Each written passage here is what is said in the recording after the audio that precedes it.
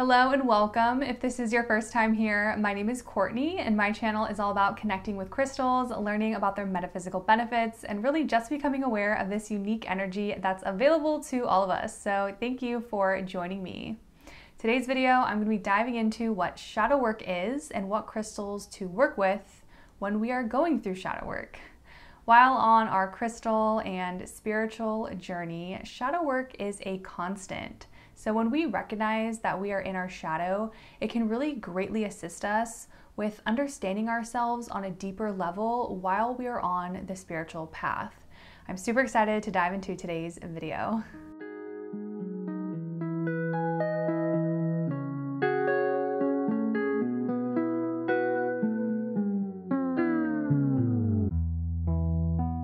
If you are a returning subscriber, let me know by liking this video right now, or if you're just super excited to learn about shadow work and shadow work crystals, give me a big like right now. I really do appreciate it. So for the flow of this video, I'll be diving into what shadow work is, followed by some crystals to work with during shadow work.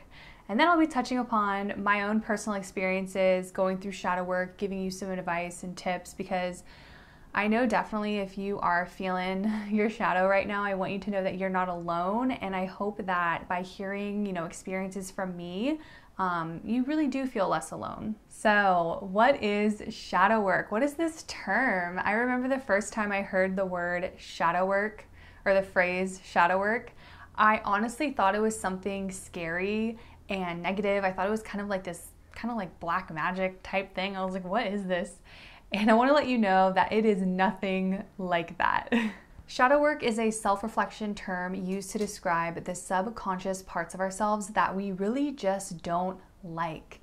We can feel like this part of ourselves has been rejected or deemed no good. Outside influences can contribute to our subconscious programming of rejection or not liking something about ourselves. It can be a place where we hold a lot of pain, trauma, anger, sadness, and a lot of things that we don't want to bring to light, aka it stays in our shadow. I want to let you know that we all have a shadow. It is a part of ourselves that we have to continuously heal and work on, because we can't be exposed to so much light without casting a shadow. When we repress our shadow, it can really become a big buildup of anger, sadness, depression, anxiety, and other low vibrations. So I personally believe that shadow work can really show up in two ways.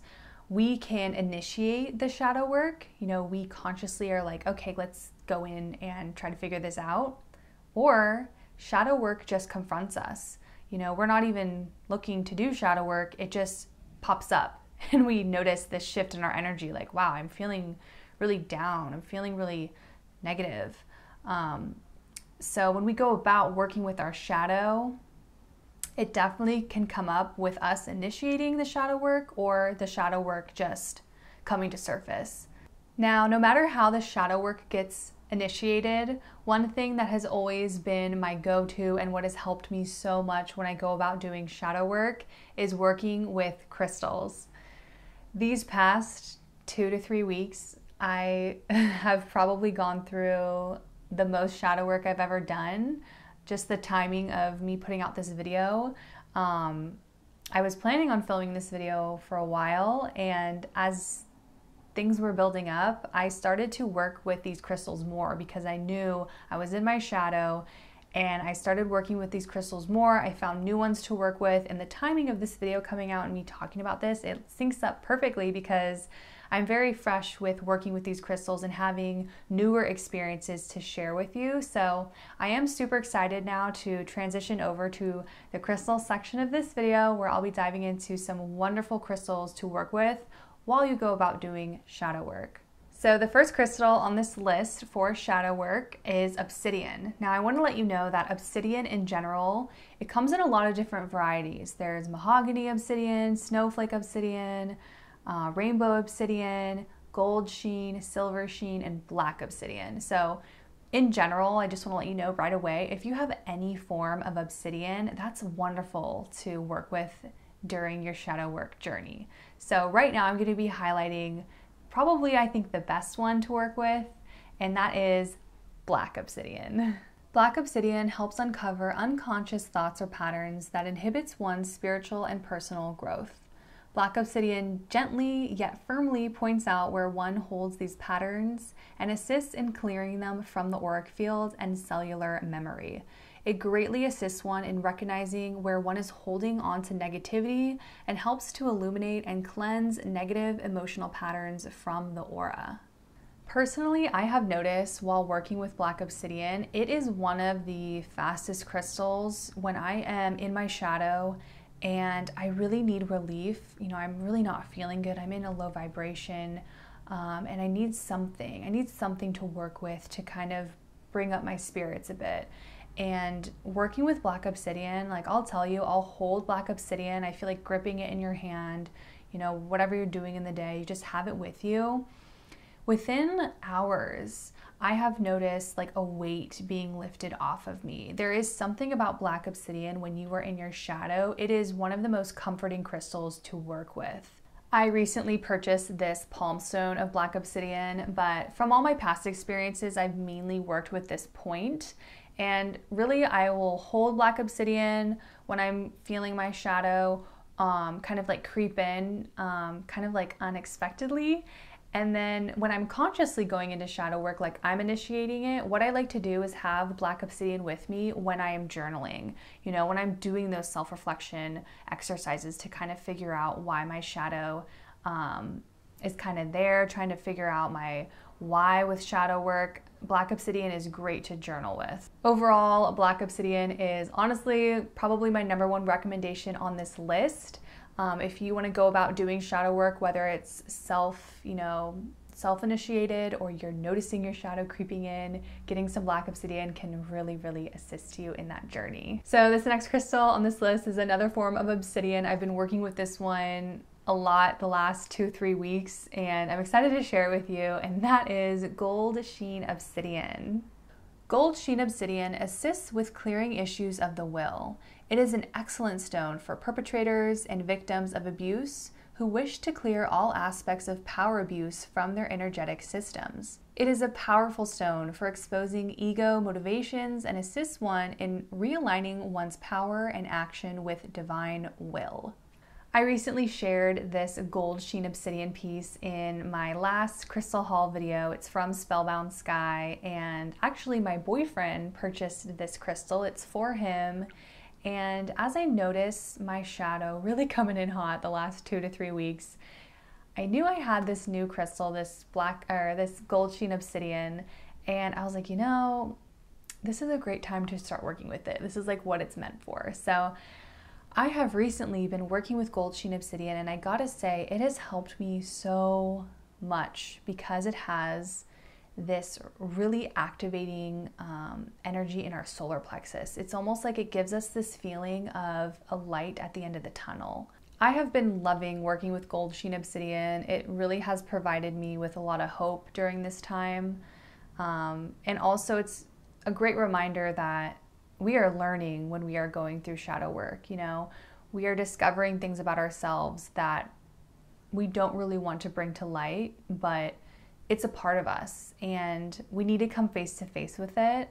And we need to have that will to want to do the work. And if you feel a little resistant to do shadow work, I do really recommend getting Gold Sheen Obsidian because it has that kind of like action-oriented energy to it. You know, it does really uplift our solar plexus chakra, which is really great when we are really in the depths of our shadow. You know, it kind of feels like all of our chakras go dormant when we are in the heat of shadow. You know, we're just feeling these kind of like lower vibrations. We're not feeling too great. So having Gold Sheen Obsidian, it really brings up our energy, it uplifts our energy to really keep going forward with that work. I definitely recommend this crystal if you are looking for some sort of stimulation while you are going through your shadow work. It's honestly really here to help you and to bring your energy back up a bit. So definitely try this one out. Moving on to the next crystal on this list, one of my personal favorites, and that is smoky quartz. In healing work, smoky quartz draws densities out of the aura and grounds their energy for reprocessing by the earth. In a sense, smoky quartz is an energetic composting device. It enables negative energies to be clarified so they may become usable and healthy once again. Sometimes we forget how staying in a negative state of mind just attracts more negativity to our energy field. And smoky quartz is the best crystal to work with when we are feeling this negativity looming and we just need to find relief to send that negative energy away from us. And what's really cool about smoky quartz is that it really grounds us and sends that energy back to the earth so the earth can reprocess it. I think that's so cool about this stone. When we are having a bad day, which it's okay to have a bad day, we're gonna have them, smoky quartz is one of my favorite go-tos to grab and just let the amplification of the negativity beam away from me. It has a very protective energy towards it. During shadow work, what you can do with smoky quartz is hold it in your hand, have the point be, if you have a point, have it be pointed down and sit with it and really take that moment to release all of those negative attachments that you're feeling. Maybe a situation's going on and you just want to let it go. You want to find peace in there. Send all of those vibrations down to the earth. This is a practice that I think brings a lot of peace and can really help you when you're feeling overwhelmed in your shadow. And the last crystal on this shadow work list is black kyanite. Black kyanite can clear a person's energetic field and create a protective shield that will provide a safe space in which to do psychic or healing work. Kyanite's frequency mandates one to act upon intuitive guidance, building strong bridges between our inner and outer selves. It can help one cut through cloudy thoughts or hesitance so that forward movement can be made in one's life. Okay, I gotta say, I really love working with black kyanite because it really does clear blockages, especially in our root chakra. And when we are feeling those low vibrations from shadow work, sometimes it can be really intense and we need something that's gonna help us like fast. And black kyanite is known for helping clearing blockages in our chakras, especially our root chakra. And I gotta say, this is definitely, if you really need something to help you, maybe you're like, I can't keep doing this, like I need to find something to help me, like the shadow is just too much. Because it can be really overbearing sometimes. Sometimes we're just really in it. I've been finding so much relief with just holding black kyanite, you know, having it over my root chakra or holding it. Man, has it helped me.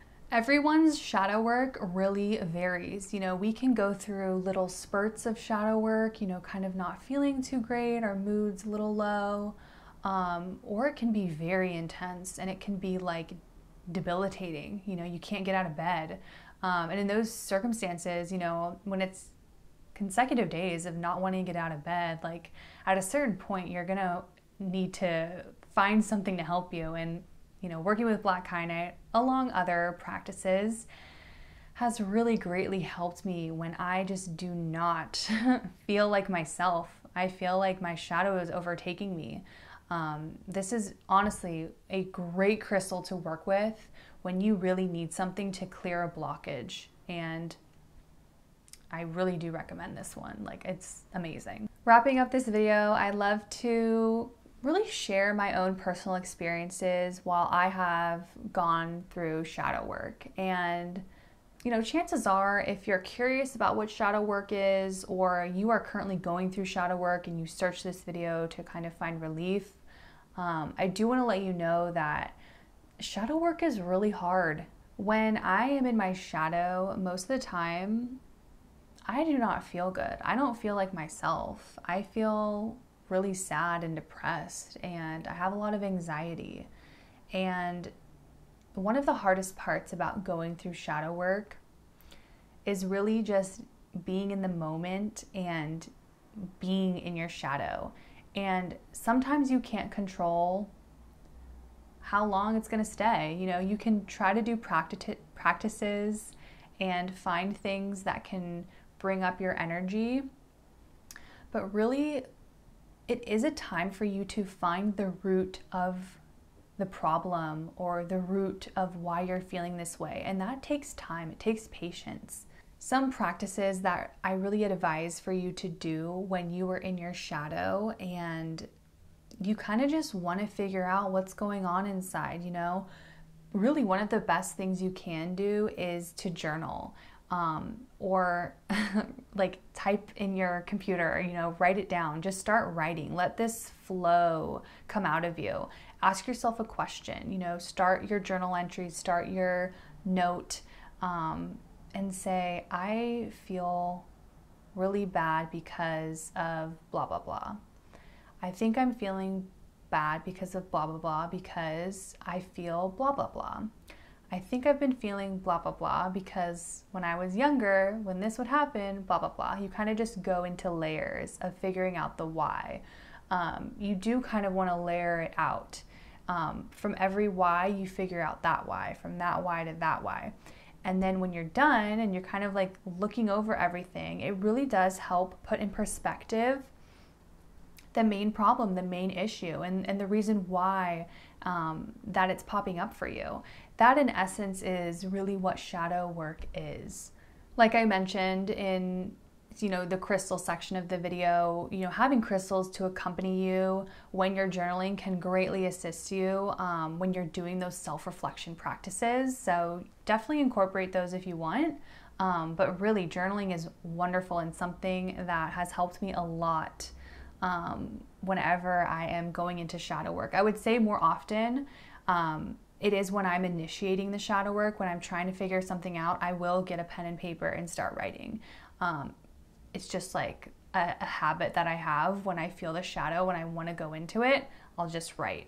Another practice I wanted to talk about really quickly, if you feel like your shadow is kind of confronting you without you initiating it, it's just kind of like popping up a lot and it can feel really intense, or you're just not feeling like yourself, one of the best things you can do is to talk to someone. If there is someone in your life that you feel comfortable talking about, you know, your issues, or just bringing up, you know, I'm not really feeling too good, and you know they'll listen, having someone like that in your life, or even looking for a therapist, finding a therapist online or an in-person therapist. You know, I've gone through therapy and have had very transformational experiences through just talking to someone.